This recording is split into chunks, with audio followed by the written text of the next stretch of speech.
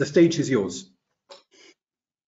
So thank you very much for the kind introduction and the possibility to talk about the KORA and the NAKO study within this context.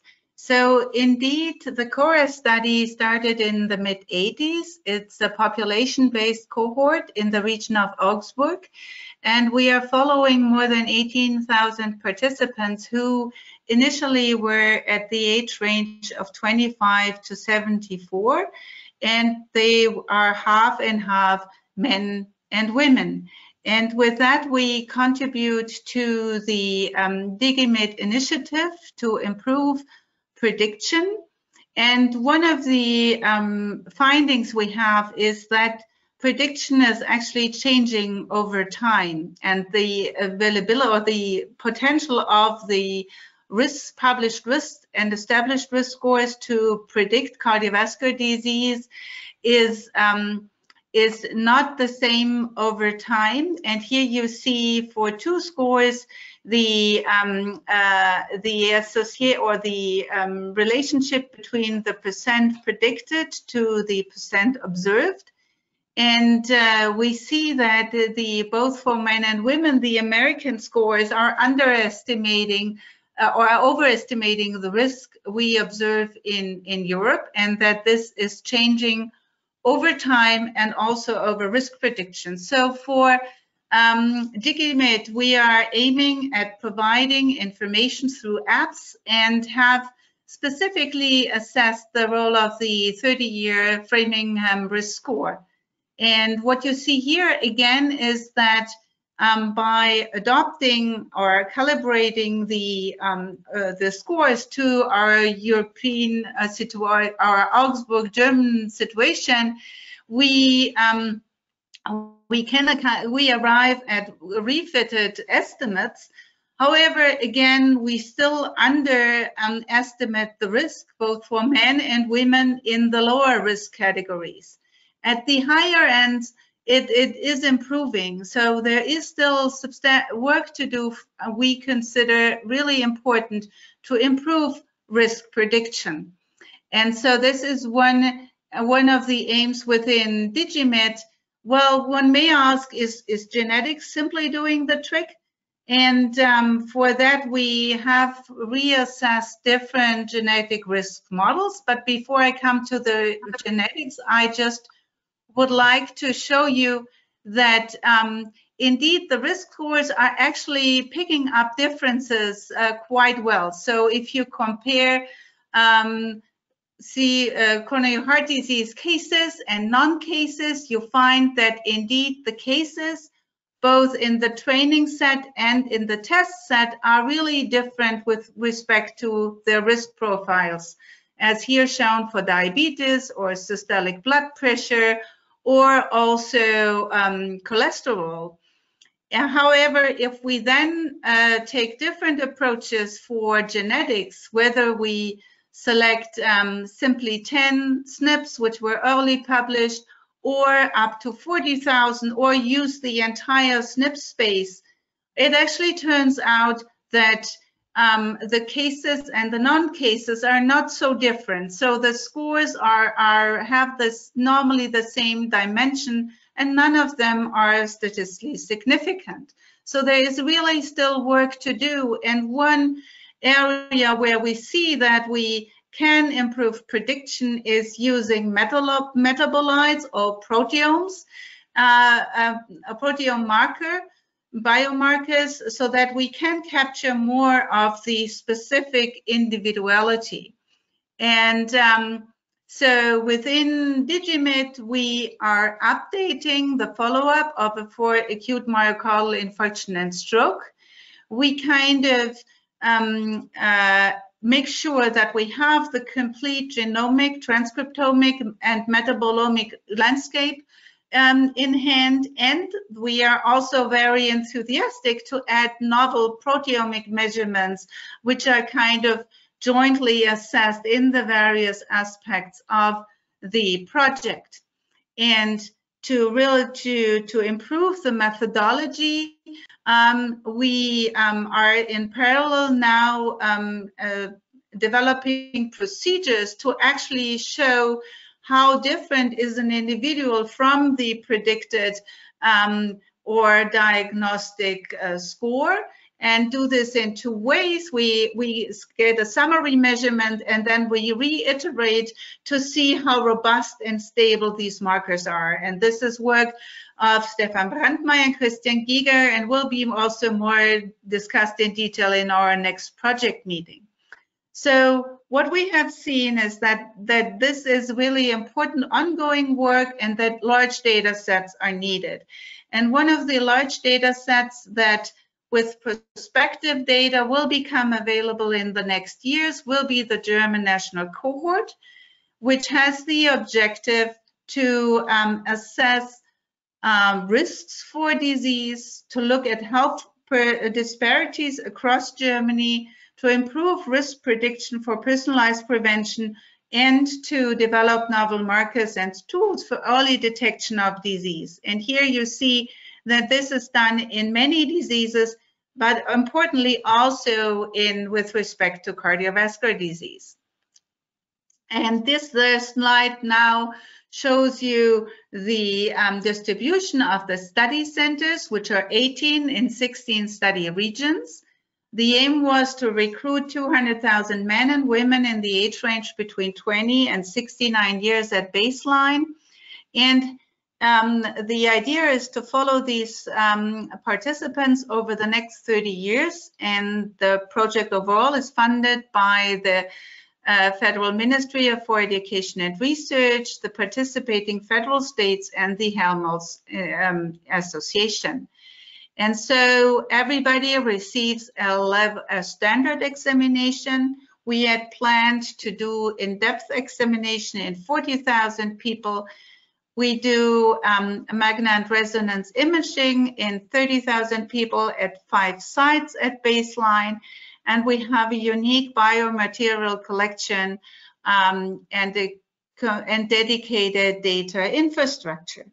So this is just highlighting the examination modules, and I may draw your attention to the cardiovascular system assessments, which include basic things like blood pressure, heart rate, as 10 seconds electrocardiogram, but also a 3D echocardiography, a vascular explorer, as well as a long-term electrocardiogram based on a mobile device, the SomnoWatch.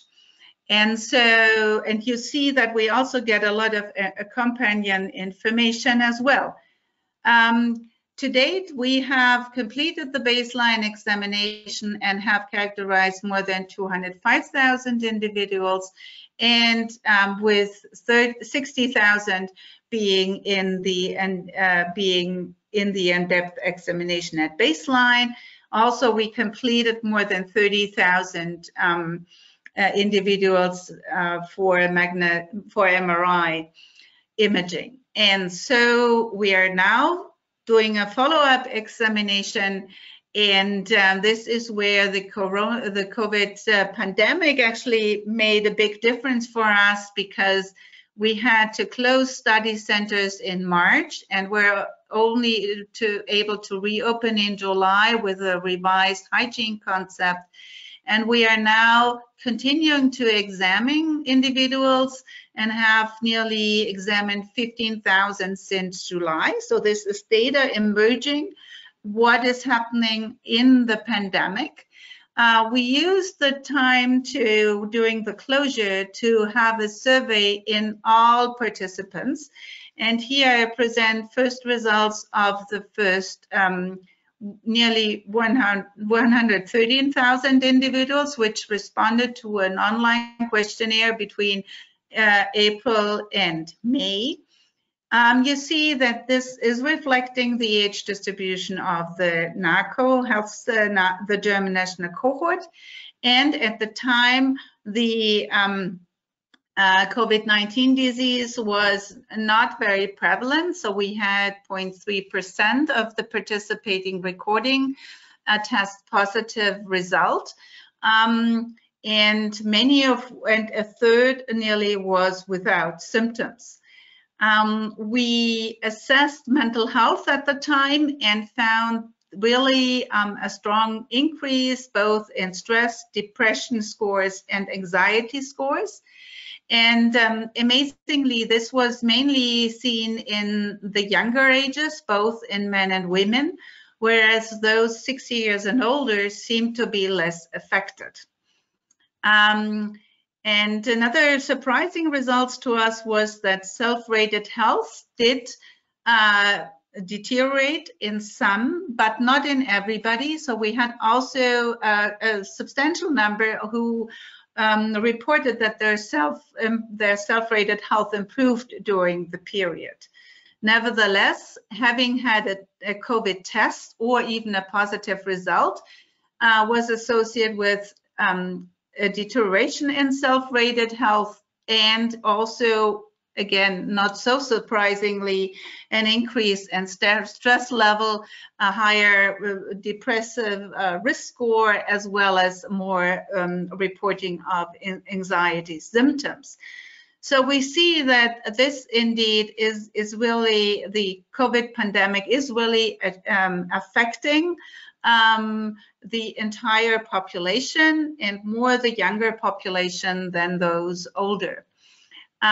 Something which would be very important to really use the NAKO to the full extent would be to make use of the biosampling, and we would, if we would get all the means possible, like to genotype and sequence all the participants. We would like to prioritize the participants with the intensified program to look at deep multi-omics phenotyping, and we also would like to highlight that we have material to do cutting-edge microbiome or virome research.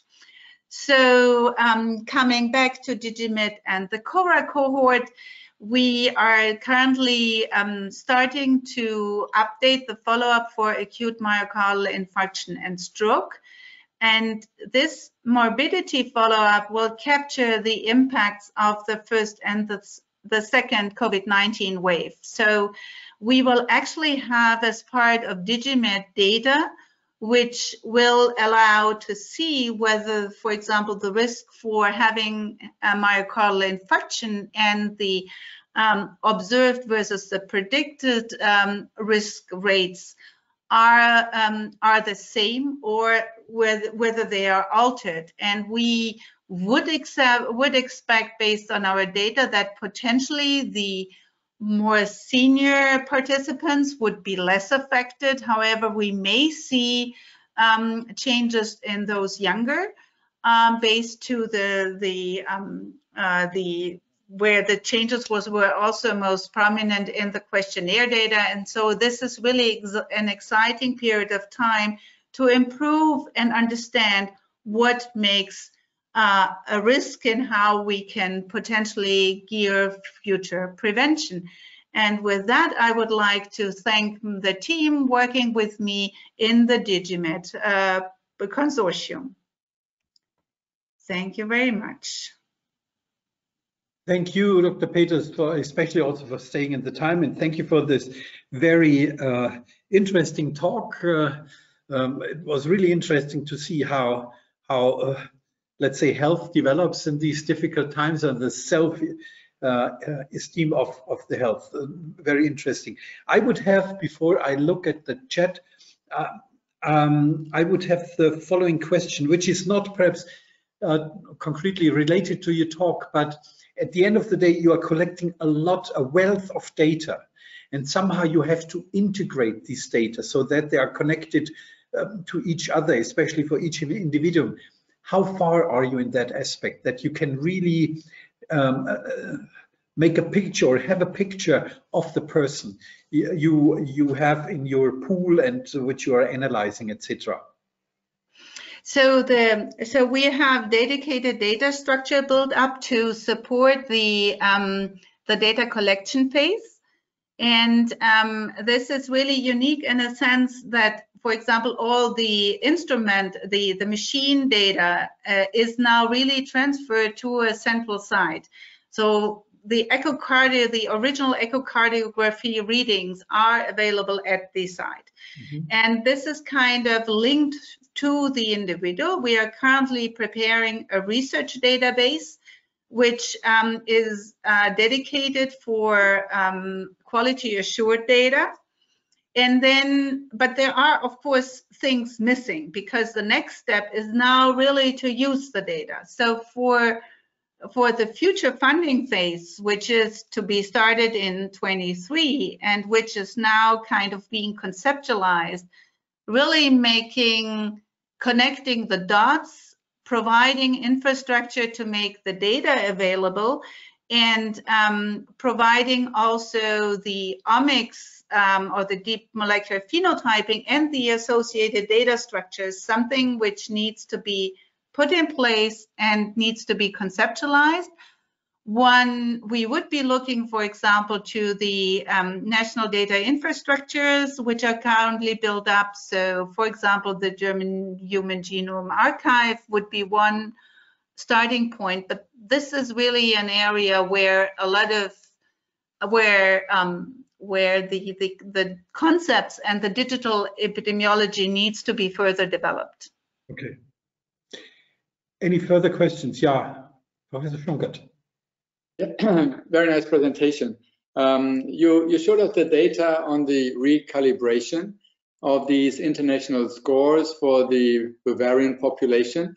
I mean, these scores have been developed in hundred thousands, if not millions of people, or others on a very long-term follow-up. So you went through rather quickly. So what is the take-home message? What is different according to your analysis over time? In other words, does the decrease in risk that we see, for example, myocardial infarction, does that lead to a shift of these curves, or do you see differences between the calibration in men and differences in women, or younger and older? So what is the key message from this, I think, very interesting analysis? So the key message is that, as you describe, we see this decline in overall population-based risk. And we see also that the changes in risk factor profiles, so less people smoke, but obesity may be slightly increasing. The interesting, and we thought we could see that very clearly in the scores. However, the scores, the lifestyle-related scores, seem to be so robust that when you recalibrate them, they seem to pick it up. So you have less smokers, and maybe they smoke a little bit less, but then their risk estimates change. So overall, we did not see the big difference as we had experienced them. So there is now, so the next step, and then we still have this challenge with the genetics, which I still think there is really room to have gene-environment interaction, or at least on the individual level, a strong prediction. But again, it doesn't seem to be so easy to depict that. I mean, you showed this very nice graph based on the UK Biobank data, identifying certain risk profiles based on genetics. So I think this is a way to go to kind of integrate this. And then there is a new European score coming up, again being developed based on large number of cohorts, and KORA is in the validation part. So the next step for us would be within the DigiMed project to take these new scores and see whether they have really improved anything, or whether we kind of jointly need to really get a grip around these genetic and molecular deep phenotyping to advance the thing, because currently this is still somewhat disappointing. The only good news is that the risk is not as high in the population as the scores say, but I think this is my take currently on these issues.